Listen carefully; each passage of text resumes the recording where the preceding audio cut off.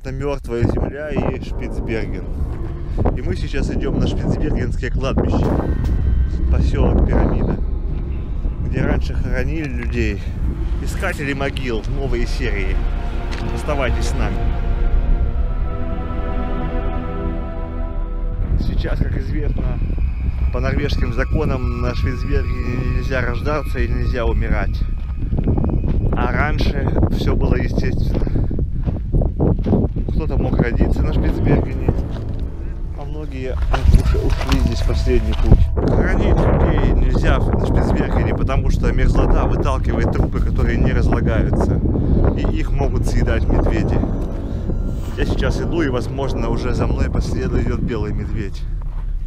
Я только его не вижу, а он есть. Переходим через мутные шпицбергенские реки.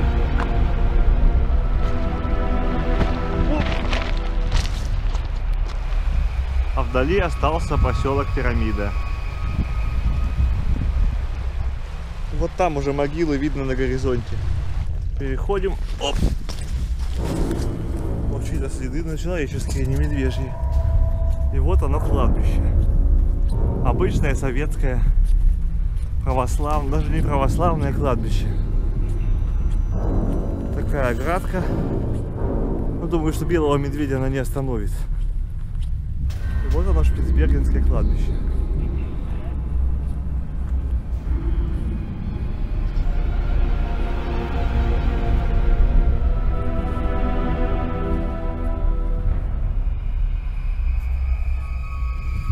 А вот, видно, что медведь, видимо, сломал, прошел, съел двух мертвецов.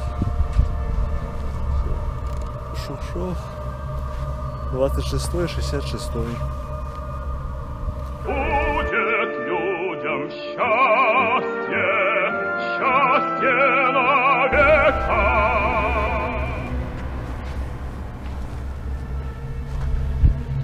А это могила неизвестного солдата, неизвестного героя Пирамиды.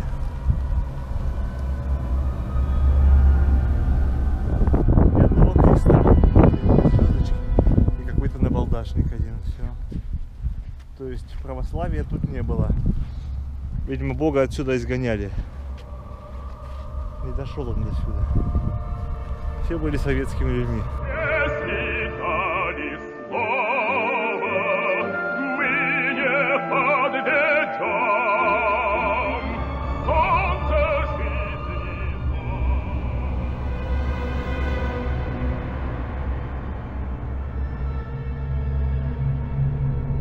Правда, как родные сюда приедут, да никак. Только белые медведи будут вспоминать о советских людях, построивших все вот это. Такой поселок, рудник,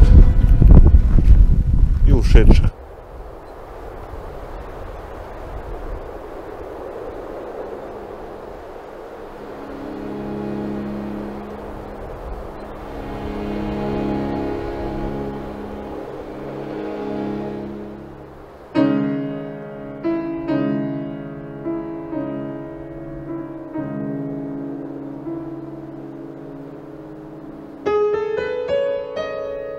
Были ли мы? Отвечаю, были. Со всей выразительностью протокола, ответственностью, отчетливостью документа.